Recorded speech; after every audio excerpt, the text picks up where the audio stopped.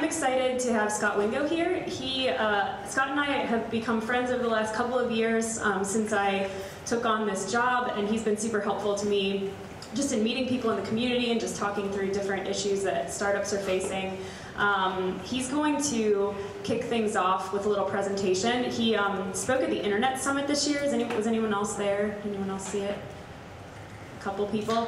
And gave a really cool talk about the things he's working on post ChannelAdvisor. Although you're still working on ChannelAdvisor too, but he's the chairman there now. So has had M&A experience, went through an IPO almost 3 years ago, and is doing some really cool things now. So he's going to start off with a little presentation, and then we're going to sit down, do some Q&A. Hopefully all of you will ask questions. I have some too, because that's what I do. But we'll let Scot take it from here.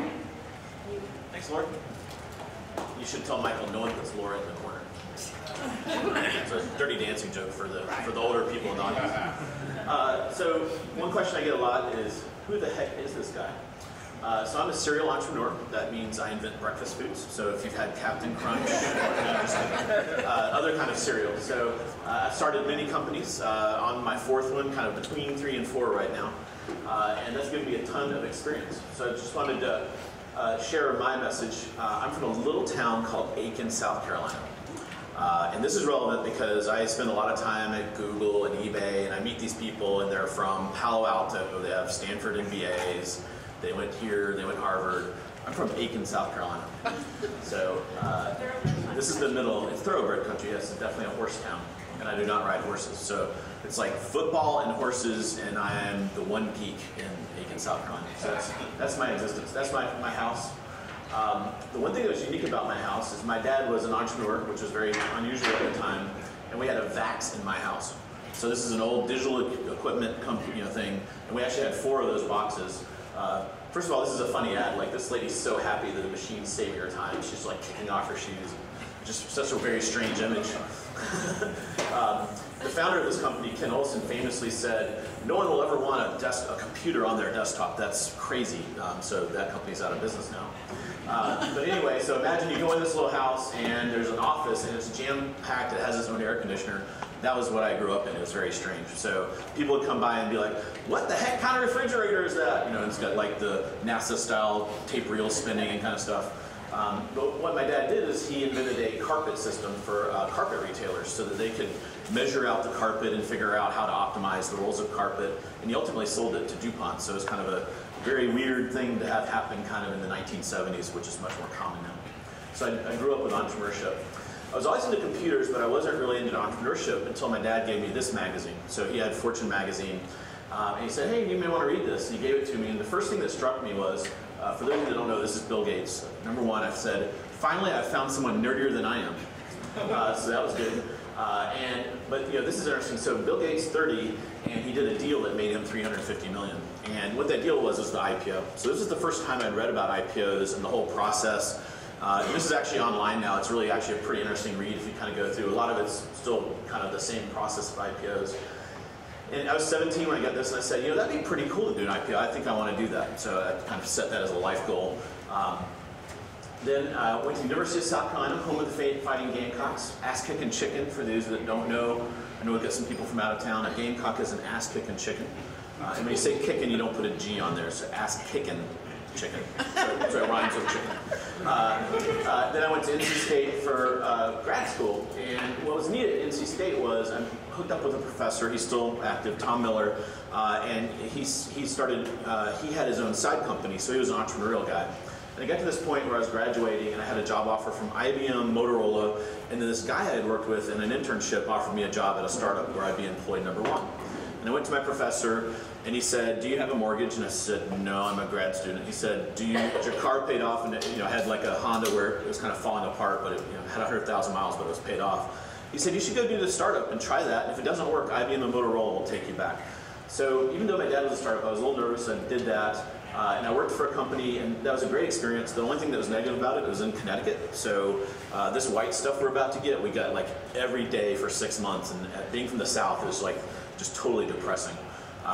So went to work for a startup in Connecticut for 3 years, moved back here. So I have a computer engineering background, and what we did at Bristol Technology was we helped developers port their apps from Windows to Unix, kind of like Linux today. And in the process, I really got involved with this Microsoft class library called Microsoft Foundation Classes, and it's Visual C++. A lot of you guys are developers, you know what C++ is. So what I found is I started to kind of write about it and write articles, and then people would come to me for advice, and then I started to find that people needed stuff around this class library. So moved back here in 1995, started a company called Stingray Software, and we did developer tools for Visual C++. This was a bootstrap, so myself and my partner each put in literally $5,000. That was our startup capital. And then we put an ad in the Microsoft Systems Journal, and we knew it was coming out in 3 months, so we started coding like crazy so that we had a product to sell in 3 months. That worked out really well. We scaled it. We got to about a $12 million run rate, and what we realized was we had 3,000 customers, and we realized that the available market was probably 6,000 customers, so we quickly captured 50% of a very small market. But that was a really good first company for us because selling developers is easy. All you need in your marketing budget is beer and pizza. And then I also found I have a very small entrepreneurial playbook, but one of the pages in there is become an expert at something and people will kind of come to you, which is a good marketing kind of thing. Now there's all the name for the whole inbound marketing and all that kind of stuff, but I kind of stumbled on that there.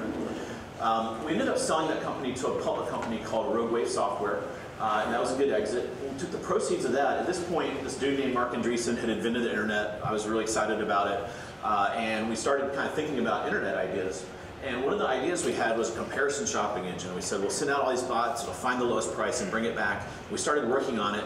And then literally within a week, like 5 companies raised $200 million to be comparison shopping engines. So we were super depressed.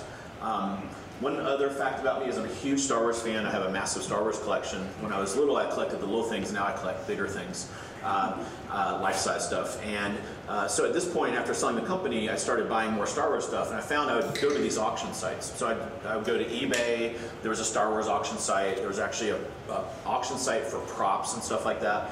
And I said, well, what if we pivot on the comparison shopping engine thing and we search for auction sites? Now back then, auction sites were exploding. Everyone was opening an auction site. We even had a local company called OpenSite that had software for building auction sites.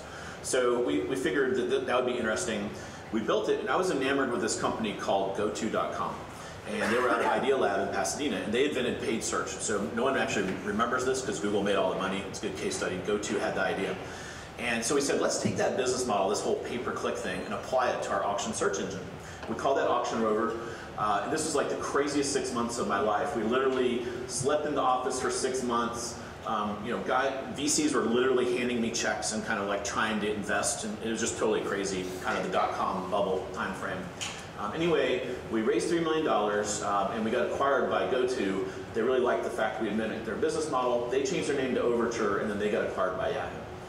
And what happened is we always wanted 2 sides to this business, so we were kind of building a 2-sided marketplace. We wanted to have the search engine, but then we wanted to monetize it with sellers that would pay us per click.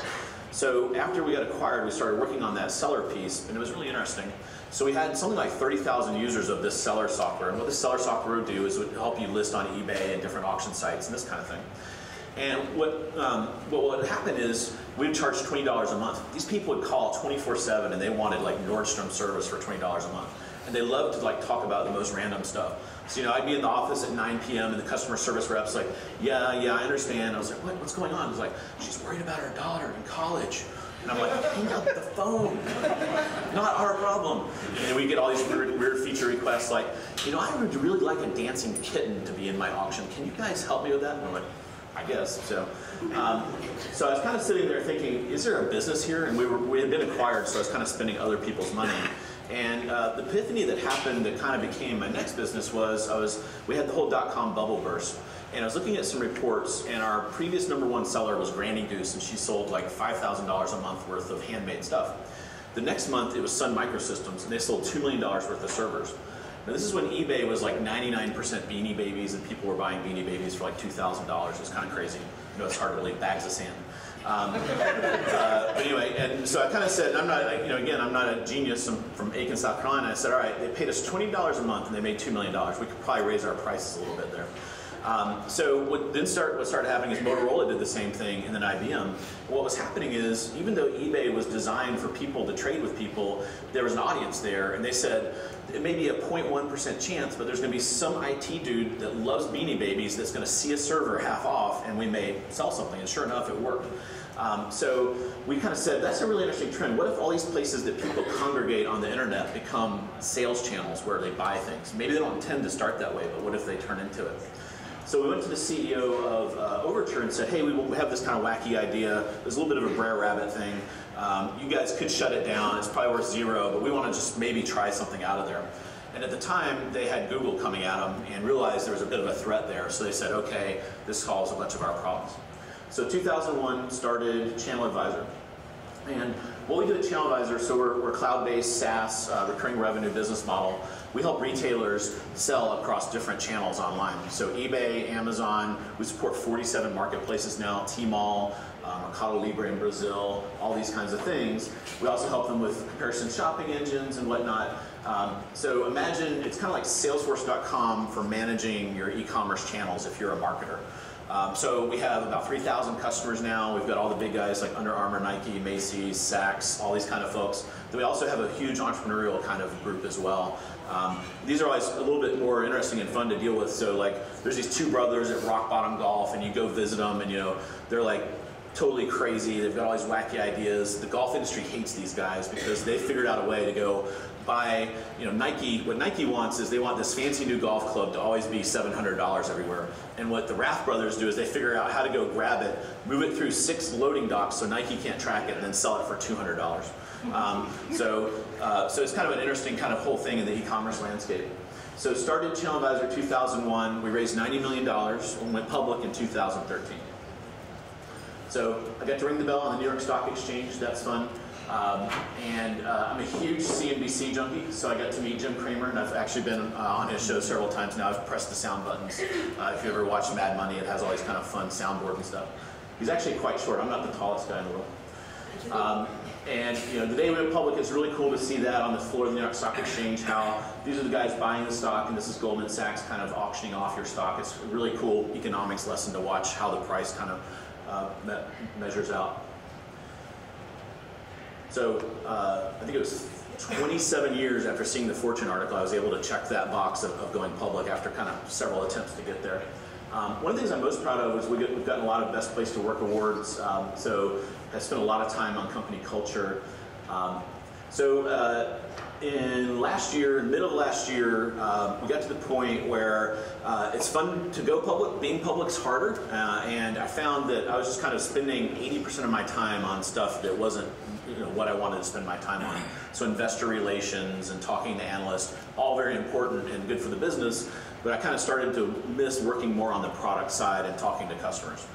So we had a COO president who was wanting to be CEO, so it worked out really well to kind of have him become CEO, and I became executive chairman. Executive chairman is like a fun title because there's no real definition of it, so I just kind of get to do whatever I want. So that's great. So I'm actually in the opposite spectrum. I just do whatever I want, so it's cool. I spent about half of my time at ChannelAdvisor, and then I've been doing a couple other things, doing some angel investing. I'm an investor in a Columbia, South Carolina company, not a lot of those, called Zevers, that does 3D e-commerce, which is kind of neat. So they print all this stuff. It's not like the cheap MakerBot stuff. It's on these high-end machines, and it feels like cement, so it's a very good product. Organic Transit down the street, WebPix over in Raleigh. Just joined the board of Spoonflower and Windsor Circle, and I'm an investor in 3 local companies and 1 in investment vehicles and 1 in Boston. The other thing I kind of stumbled into is after I sold my first company, I started kind of invest in some stuff that's not high tech. I have kind of a barbell strategy. It's like super high risk and then super low risk kind of stuff. And I bought 2 car washes, and I had a friend that said, I've always wanted to run a car wash. And I thought, that sounds like a good investment. I do not launder money, and I don't do crystal meth. That's the top 2 questions I get about that. Hershey, Breaking Bad. What happened is we always had this detailing business, and in 2008 it just went away. The recession caused people to kind of really evaluate where they spent time. And as we asked people that were regular customers, they just said, I don't have time for it anymore. So we started, we got 2 vans, we started going to them, and we replaced that business. And then I started using Uber very heavily in 2011, 2012. I had the idea, what if we could do this, take those vans and have an app and do more of an on-demand car wash?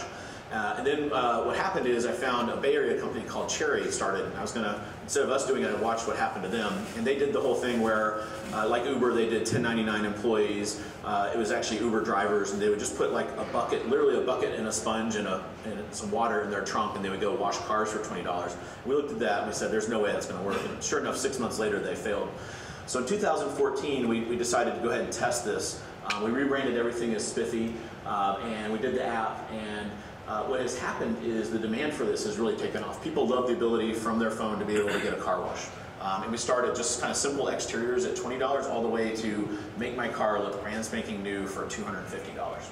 I do have a coupon code for you guys. It's exclusive AU21, and that'll give you $20 off, and that's active for the next 30 days. So we'd love for you to try it. And, the app is not quite where we want, so we're working on that. But we'd love for you to try the service and let us know how it goes. We have 20 vans, and we're in Raleigh and Charlotte. We're pausing growth right now because the software is kind of catching up to where the demand is right now. Working with Laura, I started doing some articles, and from those articles about startup stuff, and then a lot of local execs coming into the area, I've got a big LinkedIn network, kind of happen to have one, because I know a lot of people in Boston and the Bay Area. So when a lot of execs come to the area, they're like, you know, they linked into me and they say, do you have any ideas of where we could go? So I've always kept this little list of companies I knew that were kind of like big enough for a VP of sales from somewhere to work at, but also, you know, not too terribly big.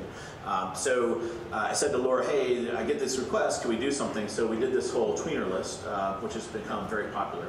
And a tweener is, a lot of you aren't quite there yet, but it's kind of above early stage. So the way I kind of have defined it, just to keep the list manageable, is it's an or, so over $1 million in revenue or 10 people. And what that has done is created this really nice kind of around 100 list of companies in the triangle that are a good resource for people to look at. We just did the 2016 list, and there's 98 active. And one thing I want to show you guys is I just put them all on a map. And Raleigh is leading at 48, Durham 30, so come on guys, we need more. We need 18 AU guys to pop up there. I've got an interactive map we're going to release here soon, which is kind of cool. I've color-coded it by city, but I also have what sector they're in. So if it's a health tech, a SaaS, MarTech, ad tech, all that kind of stuff. So this is going to be continue to be a really valuable resource, and it's a lot of fun to work on. I've met a ton of companies from doing this, and a lot of you guys here I have met from this activity. So, you know, my conclusion is if I can do it, I'm just like a dude from Aiken, South Carolina that works really hard. You know, I've got no MBA or anything like that. If I can do it, you guys can do it. So, looking forward to answering any questions you guys have around any of the things I've done or any challenges you face. Thanks.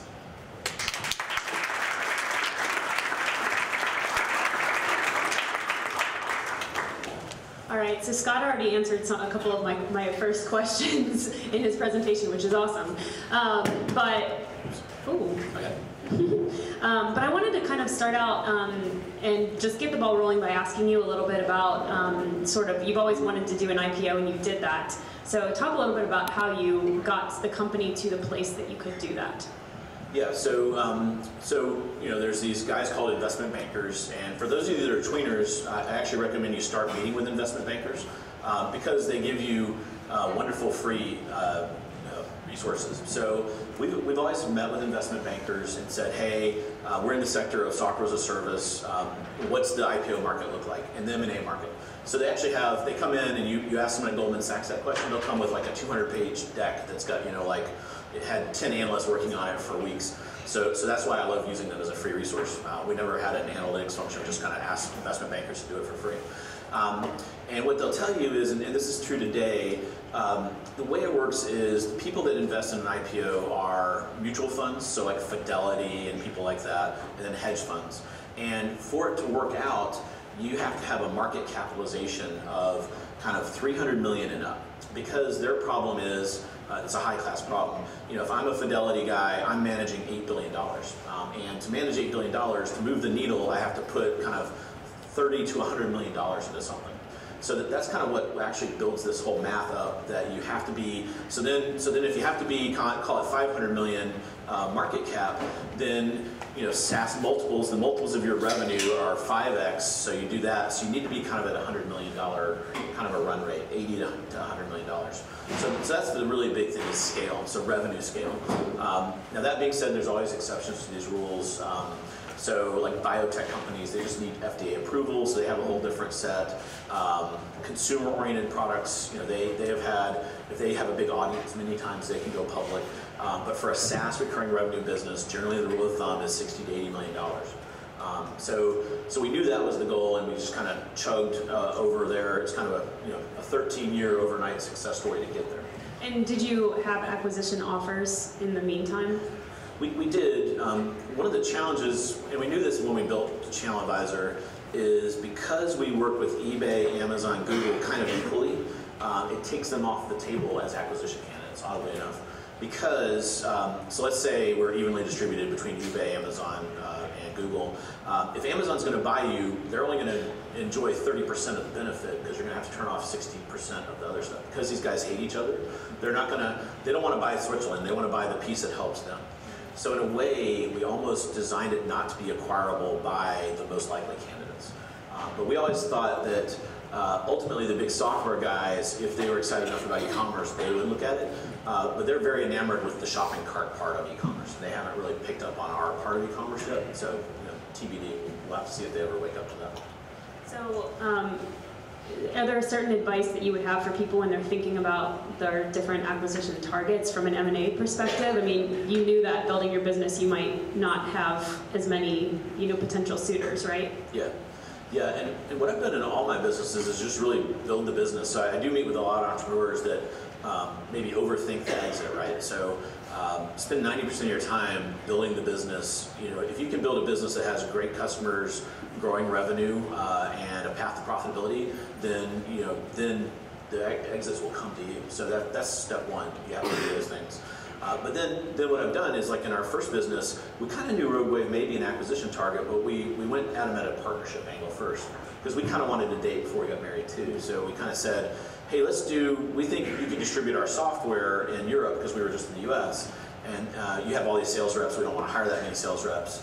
And as we got to know them, we really liked working with them, and then ultimately it kind of helped them get there too, because it proved the point that this could work. So, so if you do have a target of an M&A, I would say get to know them on a partnership basis, get to kind of understand the personalities there, because for everyone I've met that I like, there's a lot that you don't like too. And kind of, if their business practices are the lawyer sends over the thing that has like an 80-page indemnity, and they just kind of say, F you, that's what our lawyers say, then that's a good signal early on that that's probably not going to be a great company to work for. Are you wearing Gamecock socks?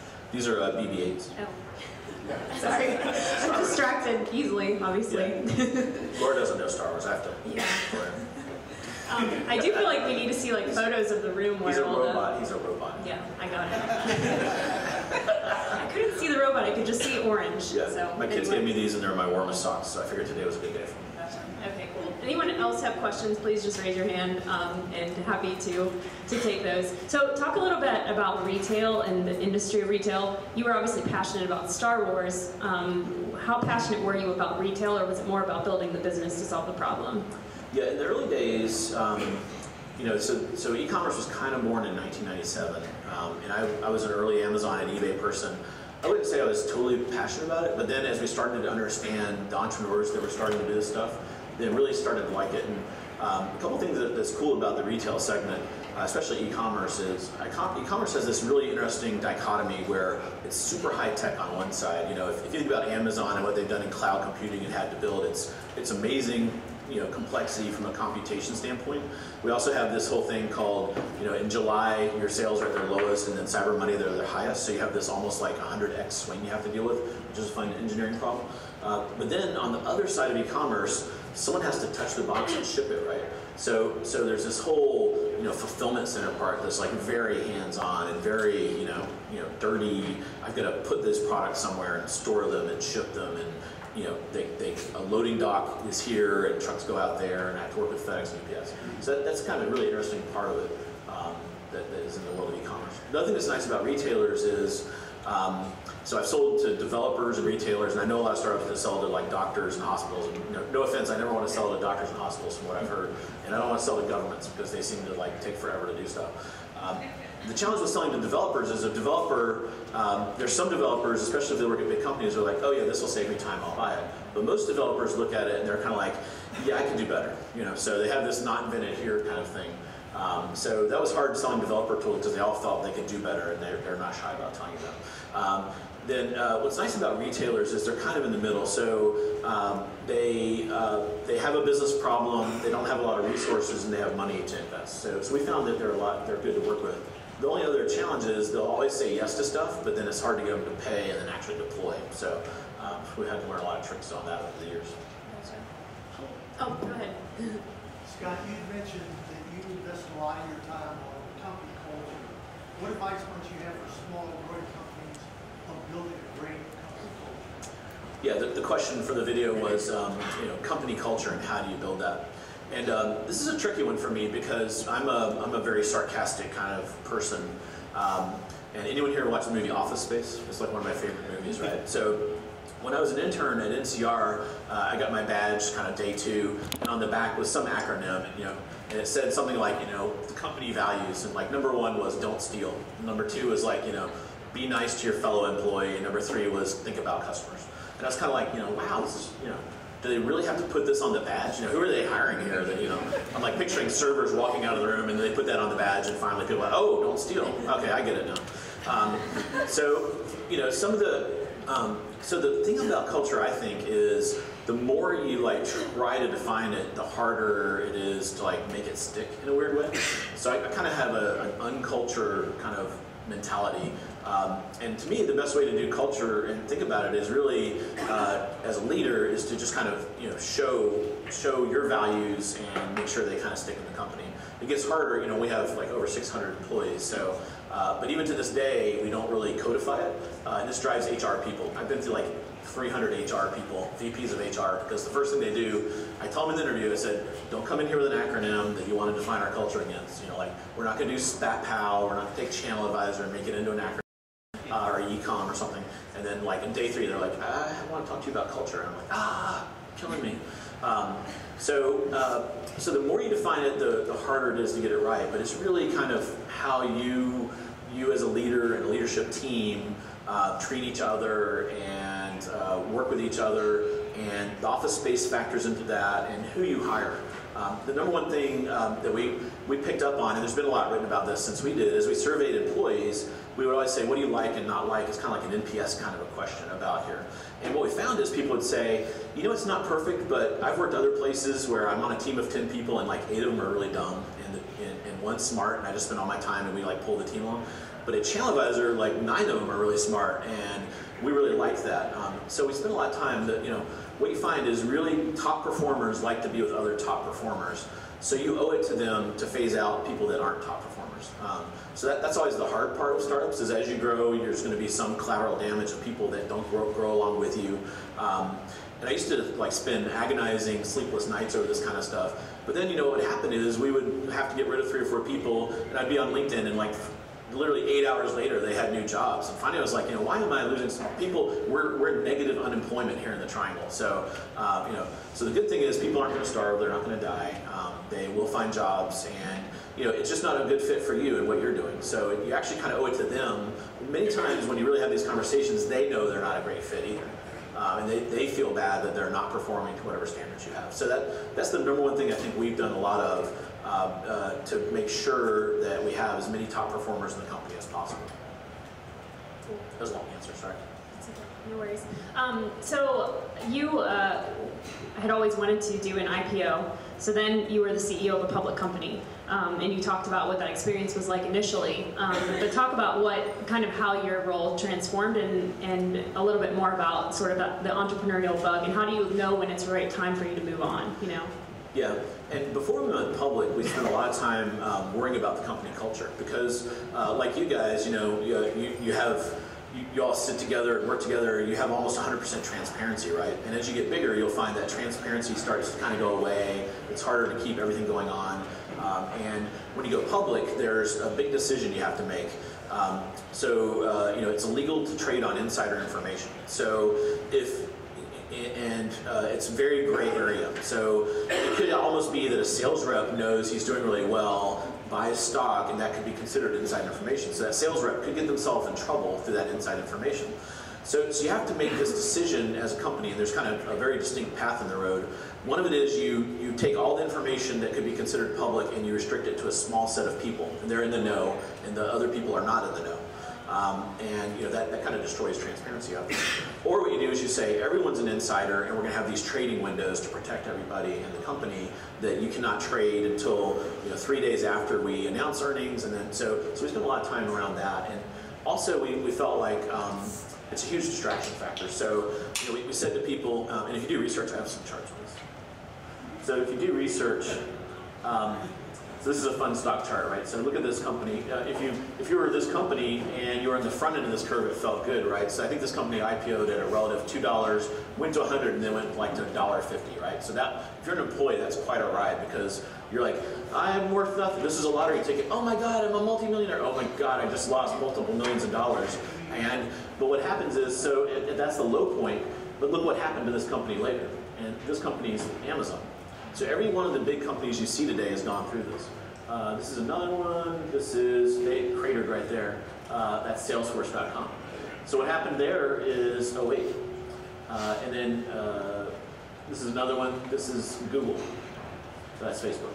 Facebook is actually the most dramatic that's happened. So they went public and they literally cratered for the next 6 months. And then now they've come back and are kind of like 4x their IPO price. And then Google, the same thing. So when you kind of think about going public, we're kind of like, all right, this is going to happen to us because it's happened to everybody. We're going to go public, we'll go up, we'll go down, and it's going to be a distracting factor. One of the things you do to mitigate that is you start to phase out option plans and you go to restricted stock units, which is a whole fun topic that I could talk about.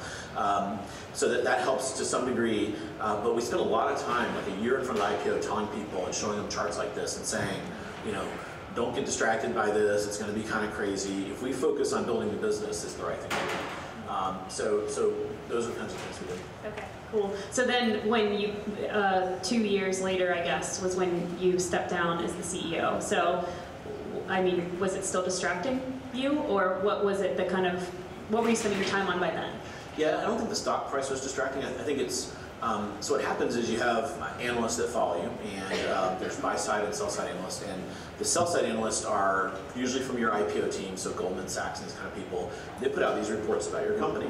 So what you do is you do your earnings report, and everything you do today is under, as a private company, is under like 1,000x scrutiny.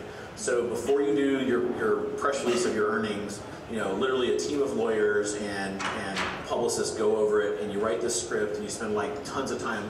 A 1 hour conference call, you probably spend 20 hours on the script, just to make sure you don't.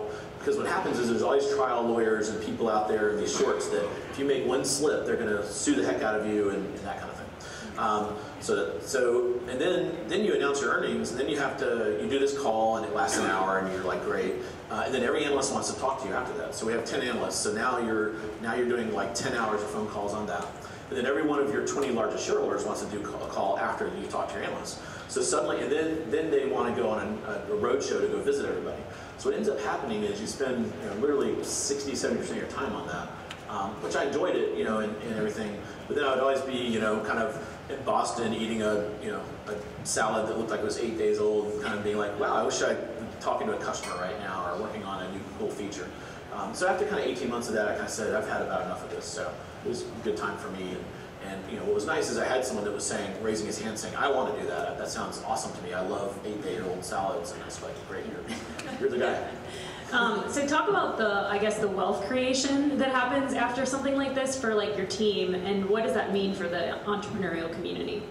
Yeah, I've been, it's interesting. So in the 3 companies I had, we still have a nexus of 8 or 9 people that have been in all 3 companies.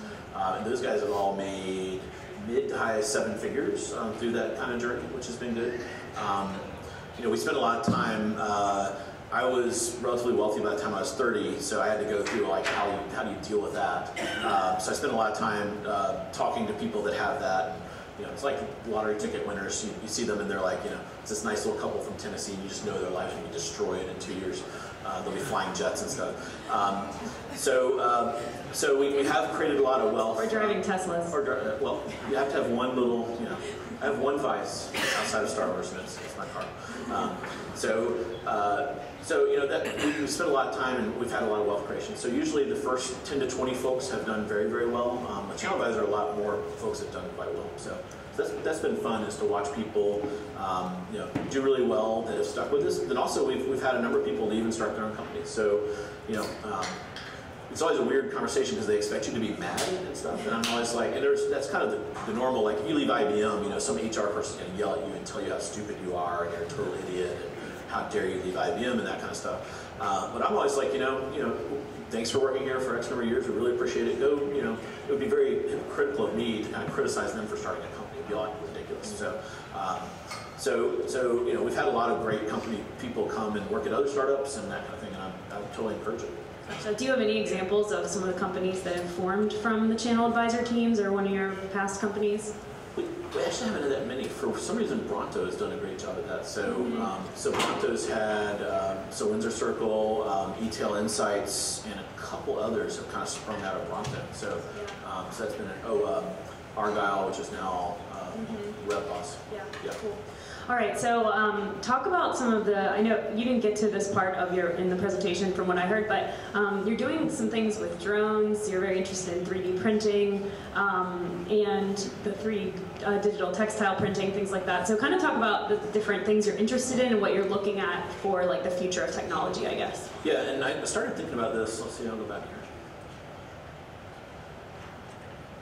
So I go to all these e-commerce shows, right, and they had Ray Kurzweil speaking. And I've always read about Ray Kurzweil. He's kind of kooky. He was here last year? Oh, was he? Okay. The Institute for Emerging Issues, I think. Yeah, okay. So I'm in the audience, and I'm with a bunch of retailers, and he starts going into the singularity, which is where there's a point in time where we'll be able to upload our brains into the cloud.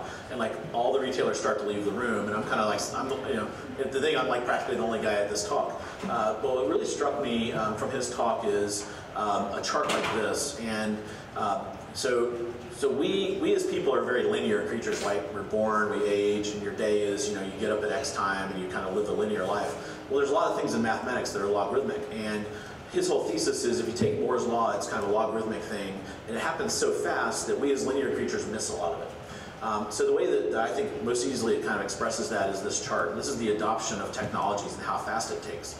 If you look over, I remember when we got our first microwave at my house, and we were like one of the first people in Aiken to have a microwave. And then, microwaves took 20 years to go from kind of those first houses to 80% saturation. And then you start looking at it, and it accelerates a little bit. You get to cell phones, and cell phones took kind of 10 years, and then smartphones took 5 years. One interesting story to kind of tie this together is I mentioned Uber earlier.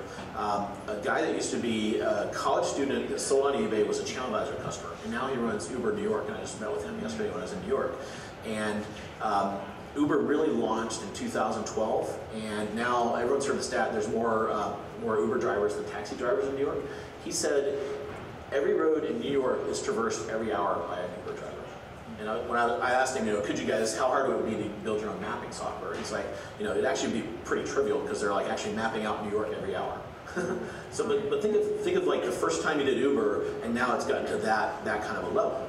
And I think this is actually exciting for you guys. What this means is we've gone from 0 to 100 in like literally 2 or 3 years, and it's accelerating even faster. And once something gets on Moore's law, it's just off to the races. So that got me thinking about, well, how can I kind of think about that, how it impacts retail? Because retailers really struggle with this because they've been around for like 150 years. Look at Sears. Sears got totally walloped by all this because they've been 150 years. You know Macy's because it's from your hometown. Macy's is having a really hard time because consumer behaviors are changing every 2 years, and they're used to like 20-year cycles. They're like, okay, cotton is going to be this exciting new technology. Let's get ready for it. And then now it's just like boom, boom, boom. People want a whole different shopping experience. So there's a downside to this, but then the upside is for you guys that are riding on these platforms, it's pretty amazing. So some of the things I think that are interesting, one of the things Ray Kurzweil said is 3D printers in 2 years will have all the capability to make more 3D printers. And when that happens, the cost goes to zero. So you just have 3D printers making more 3D printers. So that's pretty wild. And then the materials are getting better and better. You've seen all the printed ear, human tissue, organs, food, all that kind of stuff. Drones, I think, is interesting because it does impact e-commerce. Whenever I talk to, this kind of got famous, it was Cyber Monday, the night before Cyber Monday in 2013, Amazon was on 60 Minutes, and they unveiled the Charlie Rosa drone. He was like, oh my God, what is it? So Amazon is very serious about this. When I talk to people at Amazon, they're on version 10 of their drone. They see a day when drones will bring stuff to your house. Then when I talk to FedEx, UPS, and retailers, they're like, no way, it'll never happen. So it's really interesting to watch that, and the technology's improved. And then another one that I just like, because I like gaming, is augmented reality and virtual reality. And I think that will impact things as well. And we see Zuckerberg investing multiple $billion to buy Oculus, and that's going to be really interesting. So imagine, everyone's going to be sitting in their basement all the time because you won't need to go anywhere because it'll be a better experience to do that. And then, they're going to have to shop somehow. So you'll go from watching the basketball game and be like, oh, I need a new sweater, and then you'll just start shopping on your Oculus. Have you 3D printed your own Star Wars characters? I have, yeah. It's kind of on the MakerBot, all excited to print a Yoda, and it comes off and it's kind of trinkety and silly. But these dudes that do the more serious stuff, they actually just got investment from 3D Systems, who has the Star Wars license. So we'll see. Wow. Yeah. Any other questions? We have a few more minutes left. Go ahead. I was wondering, hypothetically, how you thought your career or your path might have been different if you were, say, an English major. If you didn't come at it, you've got kind of a business. They still have this? Yeah. You've got a business mind, an eye for opportunity, but you yourself don't have the skills to sit down and start coding what you want to work on.